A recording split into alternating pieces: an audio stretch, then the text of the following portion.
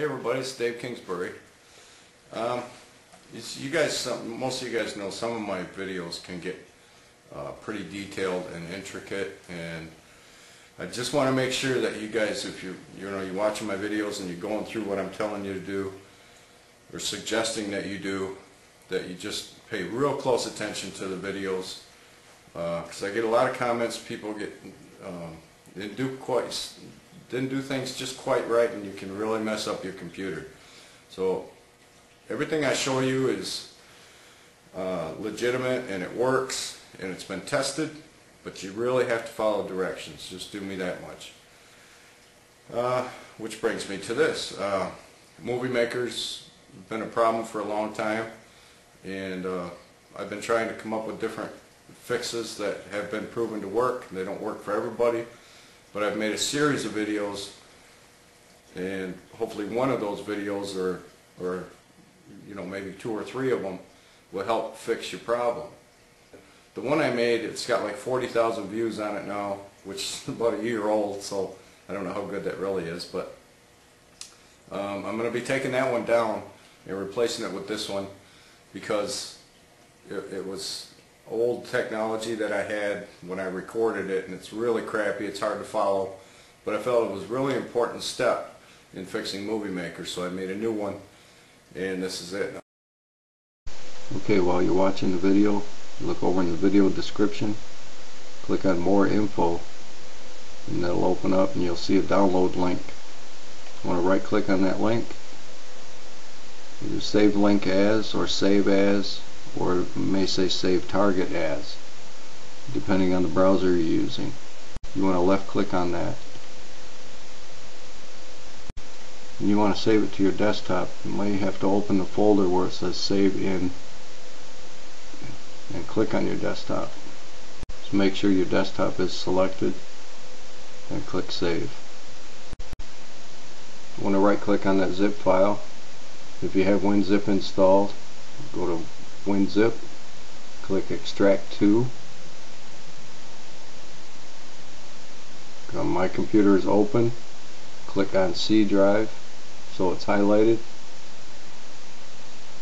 and click extract.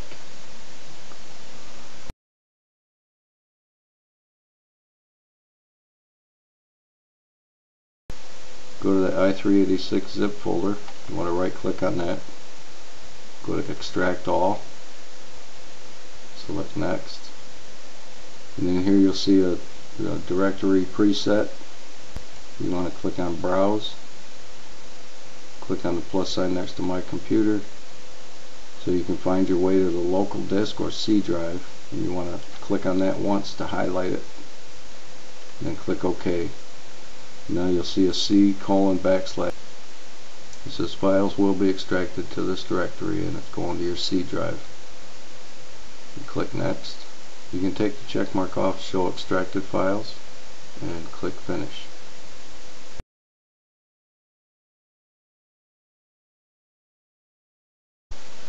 And when you go to my computer, right click and explore, click on C drive, and you'll see the folder i386, and this is the Movie Maker files. And close that window. And we're going to go to start, run. If you don't have the run command, hold down the Windows key and hit R. That'll bring up your window command. You're going to type in %, system root, %, \inf, and hit enter. Now once you're in here, you want to scroll down and do a search for movie MKINF. Now in alphabetical order. You see mine says .inf, but I'm going to go up to tools. If yours doesn't say .inf, go to tools, folder options, view tab, scroll down and take the check mark off hide extensions for known file types. So I'll put mine back on. Okay. Now mine just says movie meg, no .inf. So if that's what yours looks like, that's the right one. That should be right next to PNF. Or you can go into the tools, folder options, view, take the check mark off, and apply, OK, and it'll be back that way.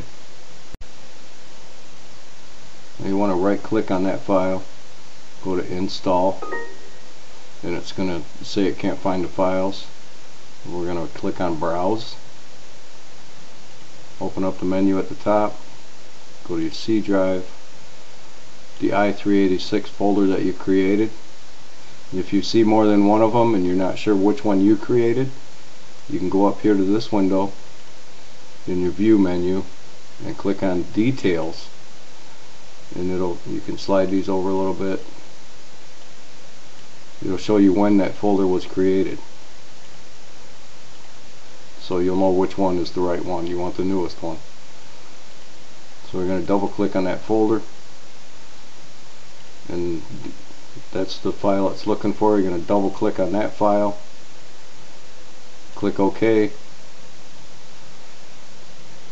It's going to update the Movie Maker folder, and you're done. It's reinstalled.